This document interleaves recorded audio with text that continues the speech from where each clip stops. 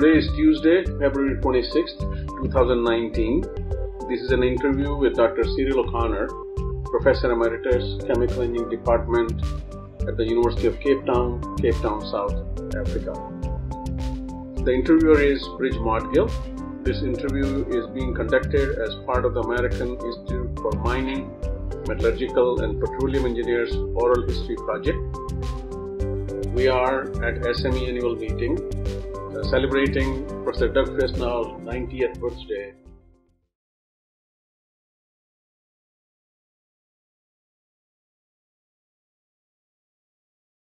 So Cyril, first of all, I would appreciate if you can tell us a little bit about your childhood, your family, early family, schooling, and how did you got inspired to be an engineer? Okay, well, thank you, Brij, for the opportunity to be interviewed. All four of my grandparents came out from Ireland to South Africa in the late 19th century. And I have on record that my grandfather was illiterate, which I think I am also, if you ask my secretary. So my two grandfathers came out to work on the mines in Kimberley, where diamonds had just been discovered.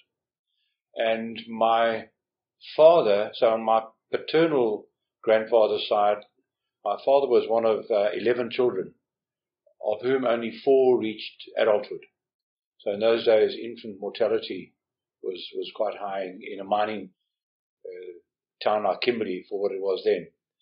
When gold was discovered in Johannesburg in the late 1880s, my grandfather moved to Johannesburg, which was then just an old mining town, and started working for a mine called Simmer and Jack.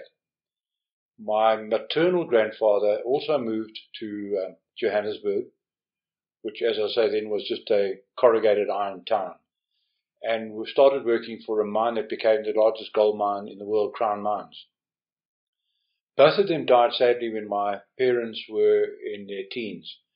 My paternal grandfather was killed in an underground accident from a rockfall when my father was 10. And my maternal grandfather died at a very young age of pneumoconiosis or silicosis. When my mother she was the eldest of 4 children, and she was also in her teens. So my parents, my father left school. It's a amusing family story. He left school at what we would call today grade 8, and went to work for what was called Rand Mines as an office boy. The big perk of being an office boy was that he got a bicycle, and he got an allowance once a month for the bicycle. And the bicycle got a puncture, and his mother wouldn't let him repair the puncture because she needed the money for housekeeping. So he used to push the bike literally to work and back every day. His older brother was in the First World War, and I'm named after his older brother, who was Cyril, won a number of distinguished medals, but died also at a young age of mustard gas poisoning from the First World War. My mother, she was much more educated than my father. She got what we would call today grade 10, and she left school then. So I don't come from a blue chip, highly educated background. So there were 4 children in our family. My father worked on the mines, as I just told you. He started at the age of 14, and he retired at the age of 63. So he spent many years of his life on the mines. In those days, you joined the mines and you worked till retirement. And his mother would never let him go underground, his father having been killed underground. So he worked in a surface job, and he became what was in those days called the chief native timekeeper. There were 50,000 workers on the mine, and the timekeeping job was to monitor how many shifts they did. So the black workers were contracted for 9 months, and then they were sent back to wherever they came from in the bush for 3 months, and they applied again for a new contract. And my father's job in the office, he worked.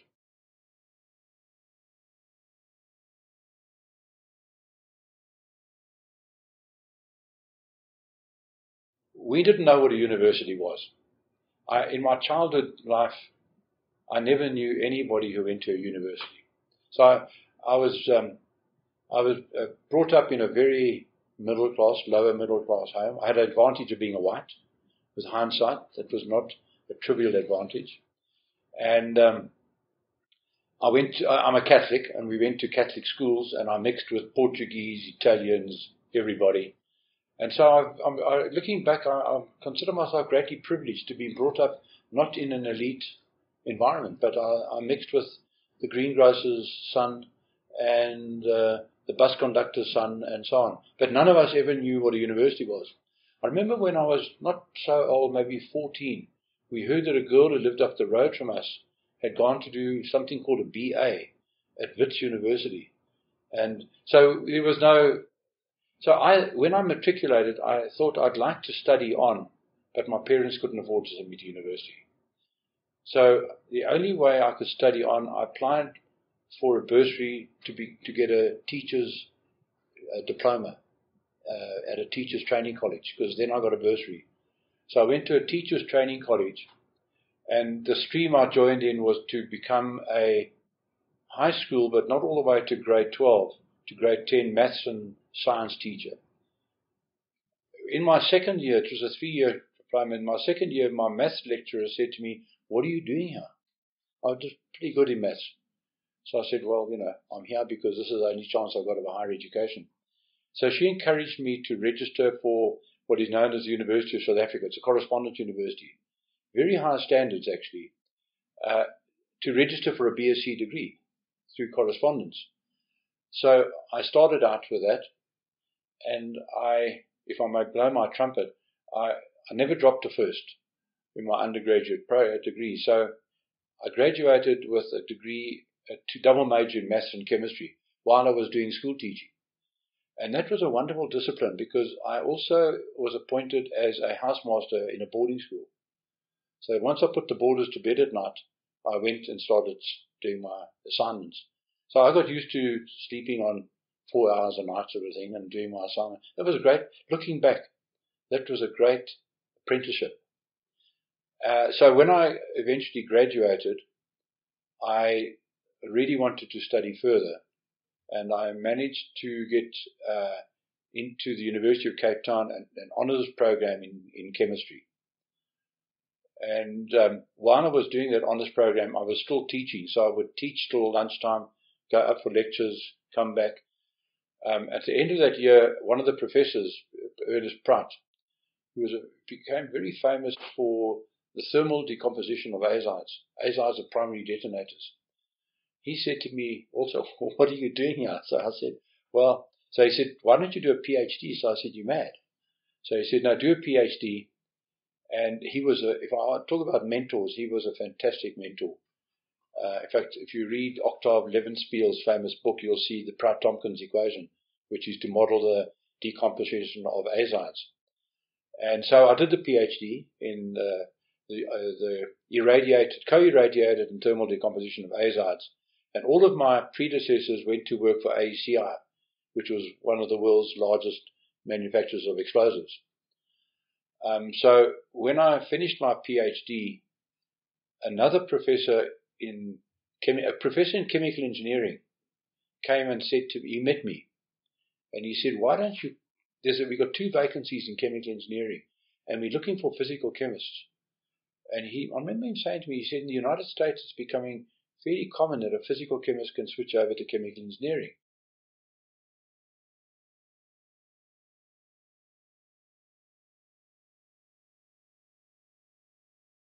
I had applied for a job with AECI. I also applied for a job with Sessel. And I then applied for this academic post without any thought that I'd ever get it.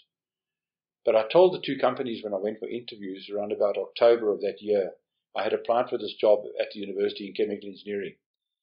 And they both said to me, "Well, look, if you get the job, come back to us, because maybe we can start some research programs." So what happened was I got the job in chemical engineering, and I was told, "Chum, on the 10th of February the following year, you will take over lecturing Reactor Design 1, Reactor Design 2, and Thermodynamics." Sandler's book, Thermodynamics, Octave Levenspiel. So talk about a steep learning curve. But that was great. So I wrote to them and I said, look, I've got the job in chemical engineering. There were 2 postgraduates in the department at the time. Today there are 160 postgraduates in the same department. So I started in 2 areas. At the same time, NIM heard about me, and a chap called Rob Dunn was working at NIM. And he came down to Cape Town and he said, we'd like to start some flotation research here in Cape Town. I said, what's this flotation thing? So I started out. I went to see the Deputy Vice Chancellor who had been the former head of chemical engineering. I said to Donald Carr, I said, Donald, I'm thinking of starting catalysis and I'm thinking of starting flotation. He said, no, that's a good idea because when the one goes down, the other one may come up, so you can trade off. So that's 35 years ago. And what's happened today is that the catalysis group, which I founded, is now a huge center of excellence. My first PhD student went off to work for Sutchemi, then he came to the States to work for Phillips Petroleum, and I'm jumping ahead a bit. I managed to get him back. So he's running the catalysis group.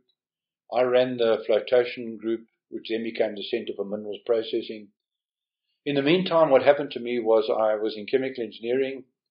In 1988, I became the head of chemical engineering till 1999, when I was appointed dean. And from 1999 to 2008, I was dean, and then a dean of the engineering and built environment faculty. Because what happened then was we brought the architects and the quantity surveyors and the geometricians into our faculty. And I want to tell you, dealing with architects is another story. But dealing with chemical engineers is much easier. And then in 2009, we got a new vice chancellor, and I've been on that selection committee. And he asked me would I act as a deputy vice chancellor. I was going to retire the following year. So I acted as a deputy vice chancellor, and then I retired. And I always joke that it must have been a postal strike on when I retired. I never got the retirement letter, but I saw my bank account the next month. But then I was retained. Anglo American had given me a personal chair, and I was never able to take it up while I was dean and deputy vice chancellor. And so the vice chancellor allowed me my first 3 years of retirement to take up the Anglo chair. And that chair has been now, it's a permanent chair. So my successor, Dave Deglon, has now got the Anglo American chair in minerals processing. So, yeah, and here I am today in Denver.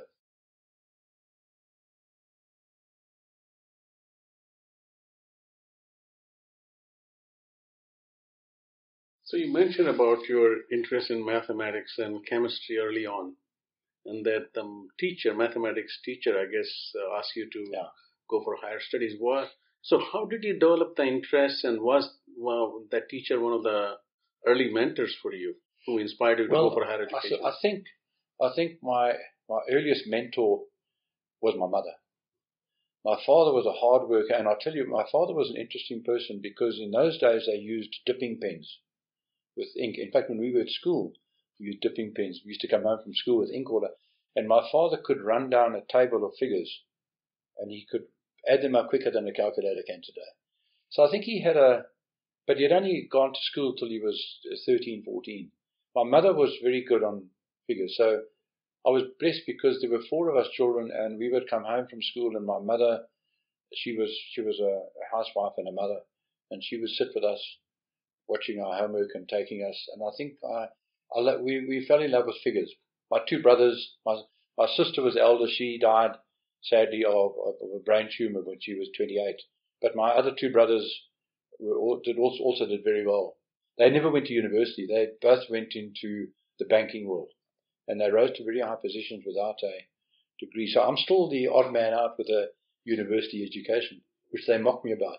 Because I think they made more money than I did. Yeah. Very good.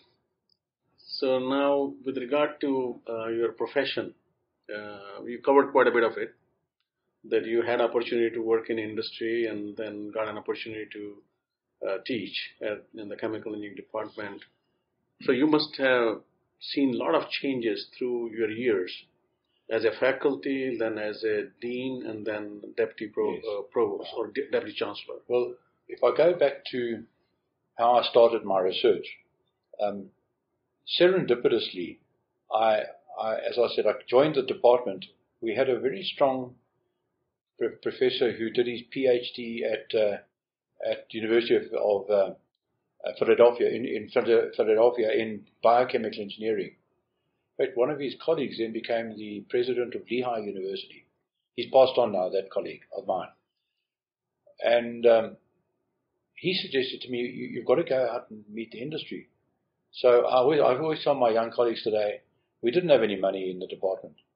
So I got a second-class train ticket from Cape Town to Johannesburg, which was 2 nights, 2 days. And I went and visited Sessel. Sessel then was just on the verge of a big boom. In fact, it's always an interesting story to relate that of the biggest projects in history, calculated in terms of money spent, the biggest project in history was the Apollo space program. The third largest project in history was the Alaskan oil pipeline. And the second largest project in history was Sessel 2 and 3. They were giant plants. So I got into Sessel, working with Sessel, at just the right time. There was quite a lot of money, so I could recruit students. On the mining side, working on flotation, which was also just the right time. I was very lucky because gold was running at $800 an ounce. The rand was very strong. There was a lot of money in the country. There were no serious centres of excellence except for Peter King at Wits in comminution, and you know Peter. And so I was able to, let me put it this way, there was, to be sort of pretty brutal about it, there was not much competition. You know, if I just worked hard, I would be able to make a success of those. And hard work was, I'd learned that doing my degree by correspondence. So I had a lucky break. I had good students, and both areas took off. I was waiting for one of them to collapse, and they both took off. And till today, they're 2 of the largest research centres in the university, in fact. And so you asked me, you know, what it got me going in working with those areas. I think it was the opportunity. I've always felt very strongly, you shouldn't do any project in engineering unless you know that there's somebody out there who would be interested in. And so I've always had a strong view that I wanted to have an industry person co-supervising my project. So, and Sessel, of course, the people love to come to Cape Town, so it was not difficult to get them. So, yeah, and I suppose again the rest is history. I had a lucky break, but you know, like my great South African golfer Gary Player always says, the harder you practice, the luckier you get. So, yeah.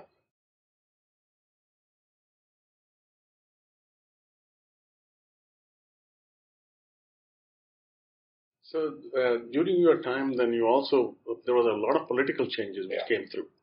So how did that help you to grow as a professional and also to implement those policies? Well, it's interesting that, you know, in the early 1980s, we were in chemical engineering at the University of Cape Town. We were approached by Shell, and Shell wanted to get us to take on what they call Shell Scholars. These were super bright black students from largely often rural areas. They would go to the rural areas and ask the school principal, who's your top student? And they would take these students, and they came in cohorts of about 12, breaking the law. We weren't allowed to take black students at UCT, but we had a fantastic Vice Chancellor, Stuart Saunders, who's still alive today. He just decided we'll break the law. And in fact, he set up a special residence so that they wouldn't have to live in the so-called white residences. And it was an eye-opener at Brij, and I think, to me, I'm pretty confident. You know, we still have a strong transformation agenda in the country.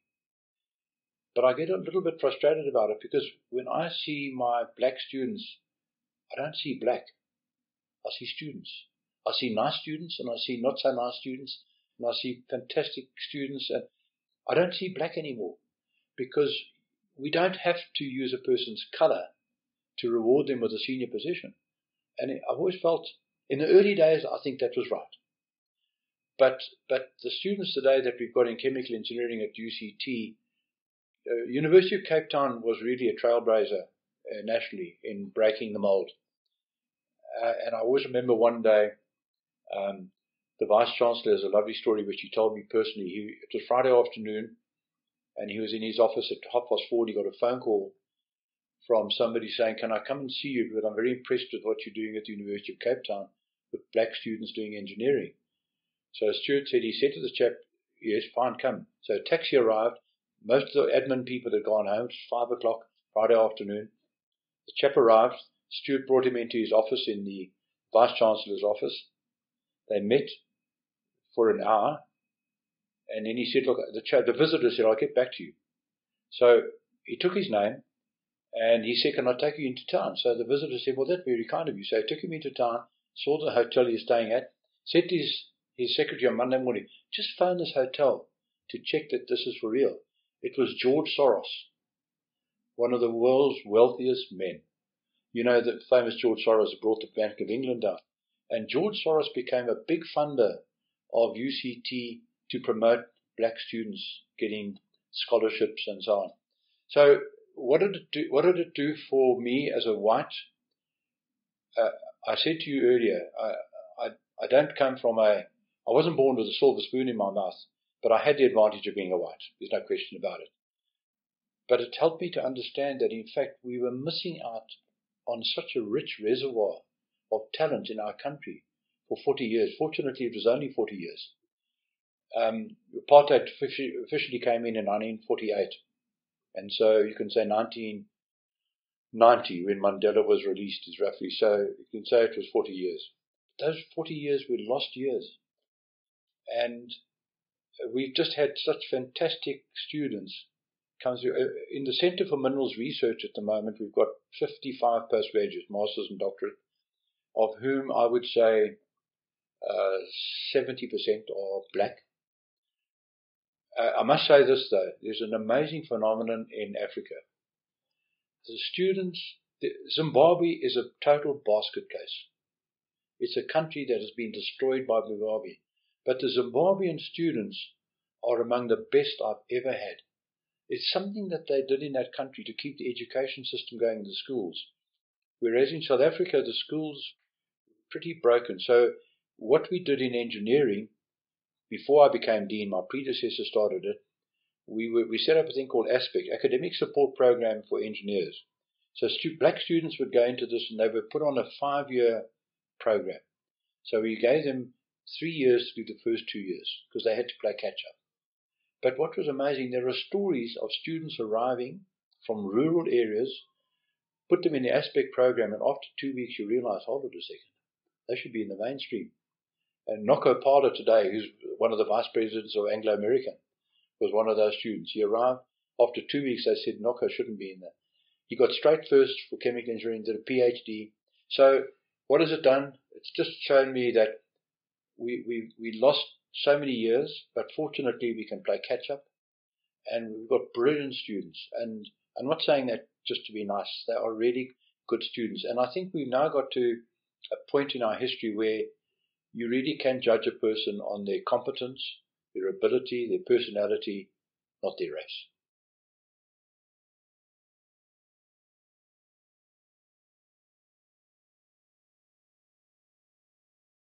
So with regard to the switchover, bringing black students, breaking the law, did you feel that the rest of the faculty members were as supportive of those policies? Oh, yes. The University of Cape Town had a long history of liberalism. And there's no question that at the time the scholars came in, we could see the change starting to happen.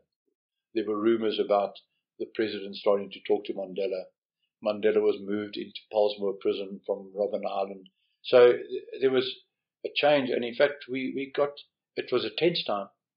You know, it was tense because the black people were angry, quite rightly, and many white people, and I'm not going to say that I wasn't one of them, felt that they didn't have to do what they did. I mean, there were terrible murders taking place, and black on black.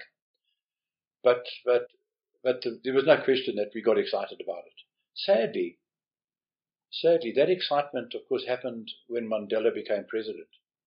And we had a vice-chancellor, Mandela Rampele, who's still a very close friend of mine, the first black vice-chancellor of the university, whose late husband, or husband, was a chap called Steve Biko, who became a very famous man in the struggle history of South Africa, killed by the police. She had a child by Steve. She was a medical doctor. She was a very close friend of Mandela. She eventually went off to become vice president of the World Bank in Washington. I remember when she got that offer, she was a close friend of mine. She invited me down to her house. And she said, I've got to talk to, what did she call? No, he was affectionately called Madiba. But she was phoned him, is he happy with her leaving to go to Washington to the World Bank? She didn't stay more than 5 years there. It wasn't the sort of place she wanted to stay. But then we had a sequence of dispensations, and the tragedy was the appointment of Zuma as the president of our country in 2009. And today, as I speak, commissions of inquiry have been set up, and Brij, those are another 10 lost years of corruption and greed and just appalling corruption. And fortunately, we've got a new president, Cyril Ramaphosa, who's an outstanding chap, and there's a good mood in the country again. But it's been a rocky road. We always say Africa is not for sissies.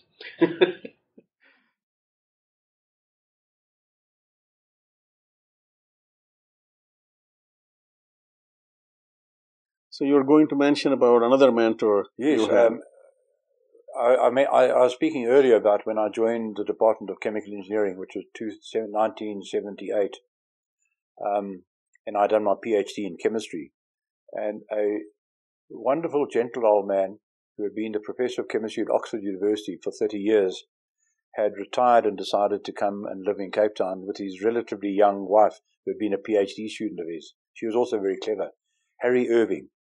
In fact, if you open a textbook like Cotton and Wilkinson, you'll find the Irving-Williams order in the transition elements named after Harry Irving. And I remember saying to Harry, in my very first year in chemical engineering, I had to run 4 final year projects because all the final year students had to do a research project. And I went over to see Harry and I said, Harry, have you got any ideas?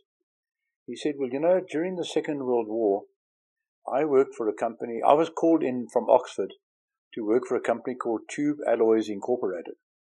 And I never knew what Tube Alloys Incorporated was about until after the war, and I found out that it was the UK's contribution to the Manhattan Project. But what he did know was that at that time there was an idea that you could recover uranium from seawater by using foam fractionation. See, why don't you run a project on foam fractionation, which essentially started getting me into flotation. And I remember we going down to a local dye factory, and he said, just take red dye. It's a lovely experiment.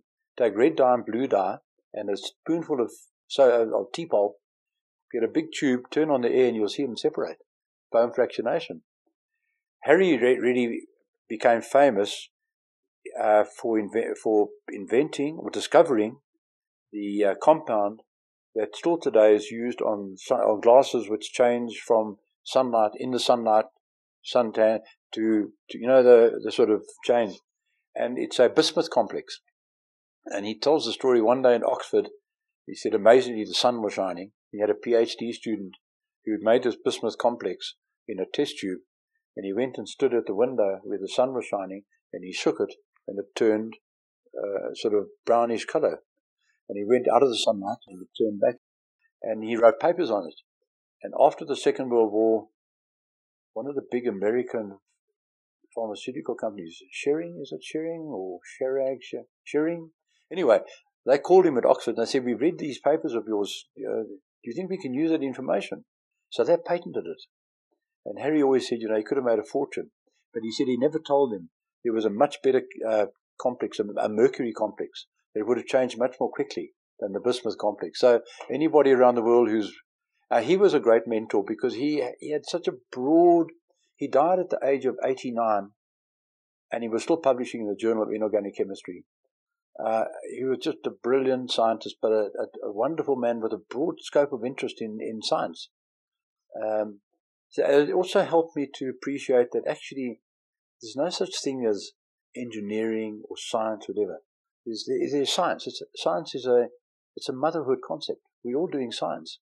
And the other thing I've always felt, there's no such thing as applied research or fundamental research. There are two types of research: good research and bad research.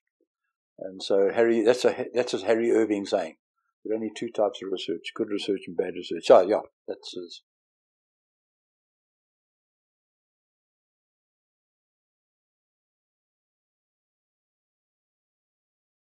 You were faculty, you were department chair, dean, and then deputy vice chancellor. So I'm sure you met some tough cookies during your time.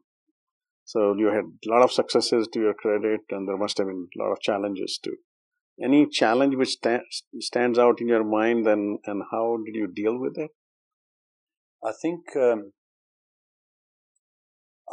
in those days dealing with racially based problems was tricky, because although I said earlier there was this great buy-in by everybody, the mood was still, in the 90s, the mood was still, let's say we were in rehab mode, and so we started appointing quite a few black academics. We had a special program. We would create an extra post in a department on condition was filled by a black, which was contentious because that person always felt labeled as the add-on. But we would say after 3 years that person's got to go into a full-time post. So handling those sorts of tensions were often tricky. But I think I just learned, and again I think I learned from my parents, you've got to be honest. You can be kind and gentle and sensitive, but you've got to be honest with people. I remember having to close down a department of materials engineering because it was just too small. It had sprung out of mechanical engineering, and I wanted to put it back into mechanical engineering. And that was very unpopular with the incumbents. They weren't going to lose their jobs, but I think I learned a lot that you've got to take these challenges on. There's no point in ducking and diving. So, and at the end of the day, I found people are basically very good. Once the dust has settled, and so long as they know that you were acting in the interests of the body corporate, so to speak, and not in your own interest. So I think the other great blessing I have, and if my former deputy heads of departments and my former deputy deans would hear, they'd laugh and nod their heads. I was a great delegator, but you have to delegate, and I was fantastically lucky to be surrounded by really good people. So I was able to appoint the first woman deputy dean, the first black deputy dean, and I saw that was exciting because you could see these people starting to come through and learn on the job, so to speak. So I was lucky to have a lot of good people around me. But I think you've got to make your luck. You've got to find those people and trust in them. You've been training students for a long period of time at all different levels, undergraduate, graduate, PhDs, and so forth. Have you seen any transitions coming through in the preparations of the student which has really stood out and is very positive?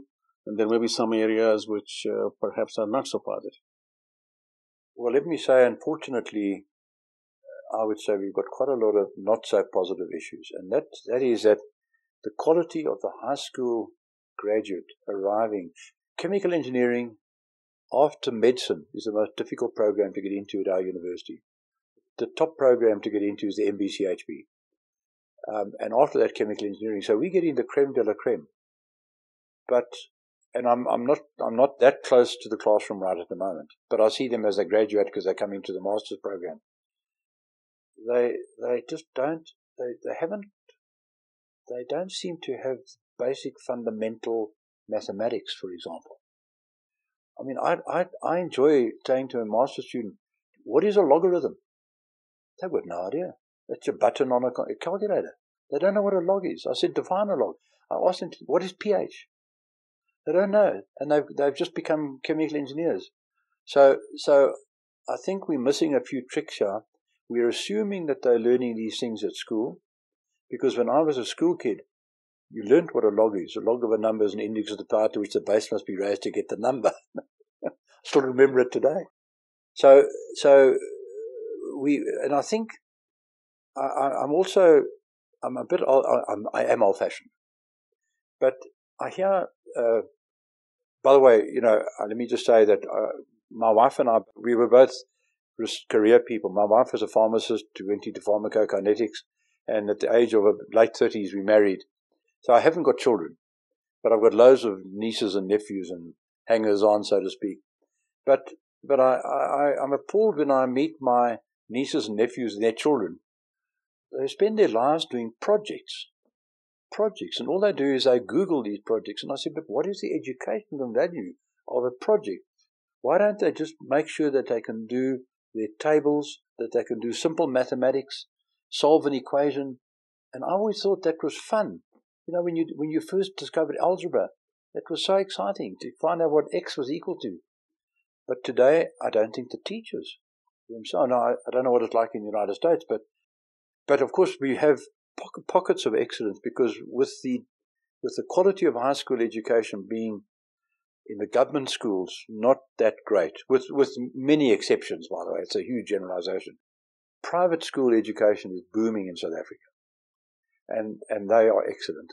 Now people have got to pay, but those kids arriving at our university, they're as good as they were 50 years ago.